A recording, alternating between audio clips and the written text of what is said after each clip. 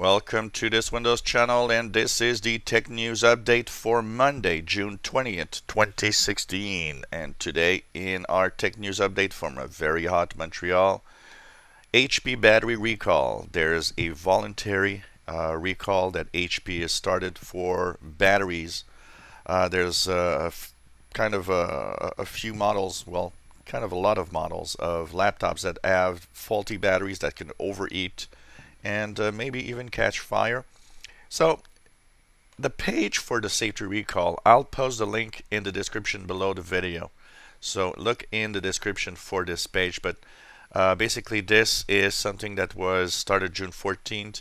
There are some concerns. If you want to know if your battery is affected, there's a download utility that you can actually check out if it works.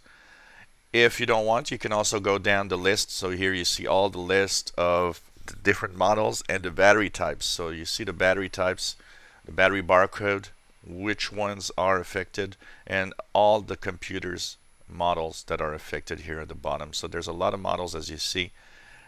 So check it out. I'll post the link in the description below the video. Very important, if you've got an HP computer, check out if your battery is in this recall. If it is, follow the instructions on how to get a replacement battery for your computer. Acer has had security breach. If you're an Acer user and you've bought the computer from Acer directly, or you have a Acer account and gave a lot of personal details, well, it seems that they've got hacked. And the thing is that this hack means that people even had their credit cards information stolen, which is very sad. You know, this is always what I think. When we go on a website, you know, companies should never store our credit card information. I think it should be that every time we buy, we have to enter it, and they don't keep that information more than a few days after the purchase. This, you know, shows why it should not be the case that they should not keep our information. So Acer has been hacked. If you have an Acer account and if you've purchased on Acer website, make sure that you check out your credit cards and of course your account details. Make sure you change the password of your account, and if it's the same password everywhere, change it everywhere.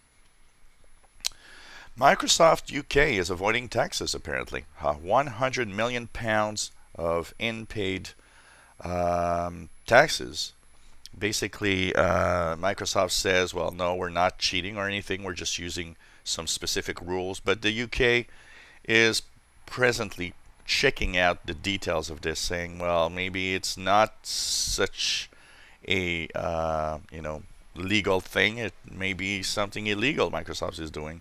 We're not really sure, so there's a, of course, investigation to check out. You know, all these big companies, they all try to stop and not pay the taxes in different countries they are in. Incredible. They're making billions, but they don't want to pay the taxes everywhere. You know, maybe laws, taxes should be kind of clearer and, you know, avoid all these loopholes that companies can use. Well, today is the day of security breaches. GotomyPC has been attacked. If you use GotomyPC for remote access, we're not really sure how it happened. So we're not really sure. Is there a flaw in the code of GotomyPC? Is the company that makes GotomyPC, Citrix, affected? Did they get hacked? Is apparently some kind of very sophisticated attack. So if you have a GotomyPC account, first thing you need to do is change your password. Make sure you have a good password. Pretty much that's the Citrix recommendation. Make a very good password and change your password. It's very important. So if you're a user of GotomyPC, please change your password now.